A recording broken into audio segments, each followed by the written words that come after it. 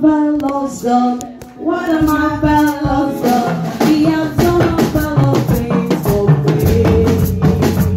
What am I fellows God? What am I fellows? He said to do marvelous things for me. Hallelujah. What am I fellows God? What am I fellows God? He has done marvelous things for me. What am I fellows God? What am I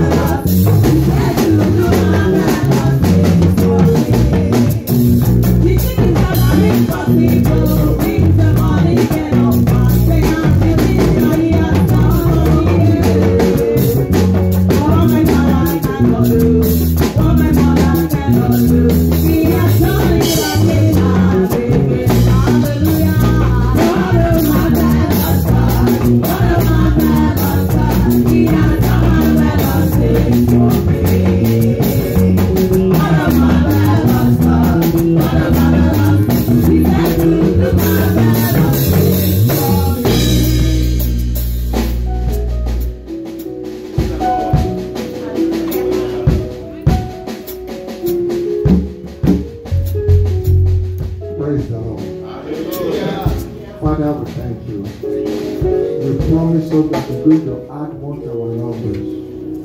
As we go out and preach, it is for you to bring them. We cannot force them. But our own is to sow. Your own is to make it to germinate, to grow up. Just by the one planted by the side of the river.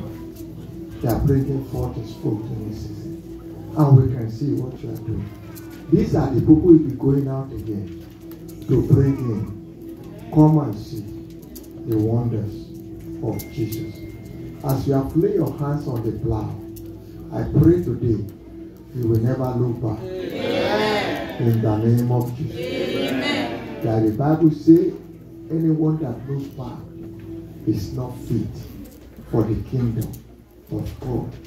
You are fit for the kingdom of God. Amen. Forward ever, amen. Backward never. Amen. In the name of Jesus. Amen. The Lord will use you marvelously, amen. Extraordinarily, amen. In this church. Amen. He has called you specially. He will plant you fully, amen. In this place. Amen. The goodness of the Lord will be with you. Amen. You will enjoy your children. Amen. As they are going to school, they will excel. Amen. By the time